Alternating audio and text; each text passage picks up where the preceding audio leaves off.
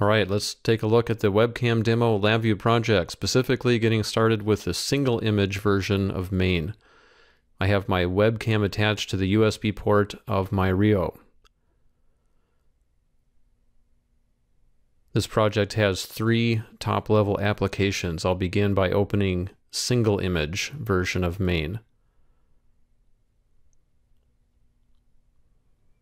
Now in this demonstration, I'm looking at the original image as seen by the webcam. Have some information underneath about the image resolution.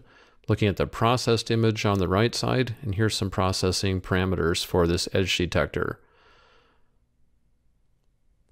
Anytime you need to make a change, you'll need to rerun. This is basically a single pass acquisition and then it stops. Now we're just concentrating on the edges for that triangle. You can pick your desired webcam down here, especially if you have multiple cameras attached by a USB hub, then you would have all of those available in that little pull down list.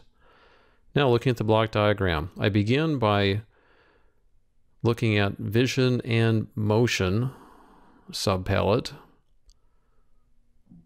and the program begins with iMac dispose. That frees up the memory used by any previously created images.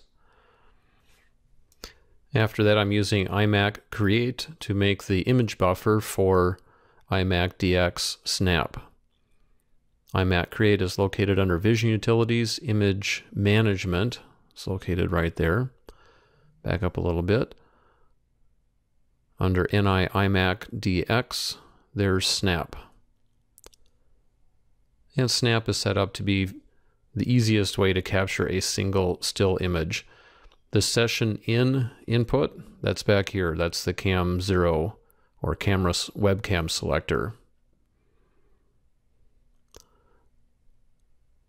All right, image out goes to 2 different places. It goes to the front panel display original. Show you how to get one of those indicators. That's located right here under vision.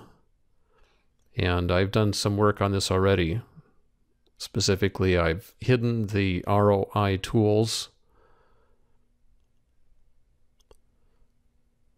rescaled this a little bit, also gotten rid of the scroll bars. And then to size this, I'm holding the shift button down so that way the image scales proportionally.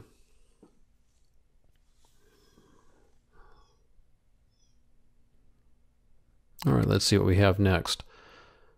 The image is now being passed through a utility to extract the gray level or Luma image. This is extract color planes. It's located under color utilities. There it is, iMac extract color planes. That accepts the color image. Then it accepts an image for the output, and I'm using another iMac create for that purpose. Then I attach as my desired output the Luma output. Now you have multiple modes. That's why all of the inputs and outputs have multiple names. I'm using hue, saturation, and Luma mode. Now this gray level image goes into the canny edge detector. That's located under image processing. And it's located right there.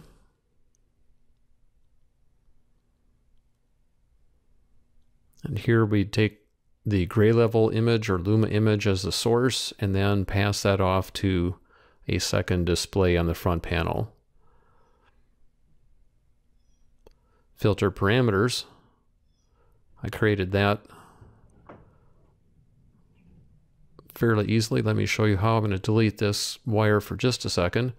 Right click and say create control. And that's how I made the control that appears on the front panel.